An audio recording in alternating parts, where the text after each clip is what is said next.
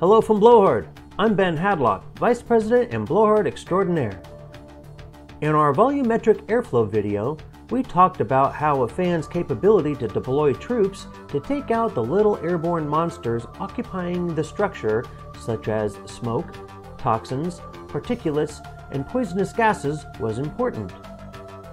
Now that we've sent in a bunch of the good guys to overcome these monsters, we're under pressure to really elevate and sustain performance as we direct flow to areas as needed.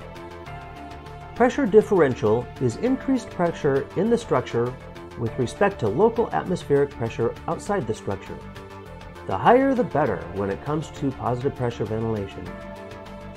Now we have our superhero PPV fan on scene, pushing more and more troops of fresh air into the structure.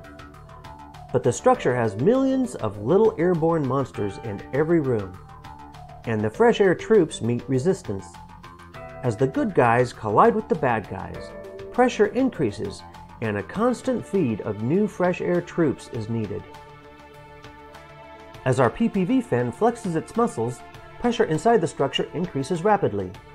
When an exit point is presented, those pesky villains will be pressured right out. With a pressurized structure, one can systematically direct flow by opening and closing exit points, allowing firefighters to send our fresh air troops to different areas as needed, flushing airborne monsters out room by room. If our superhero PPV fan is able to generate high enough pressure, many rooms, often on different stories or levels, can be cleared at once, delivering a devastating blow to that army of airborne monsters. This improves the environment the firefighting is working in, providing increased efficiency and effectiveness. The amount of pressure a fan is capable of generating in a given structure is specific to that fan, and again, does not always correlate to the stated CFM or meters cubed per hour capacity for that fan.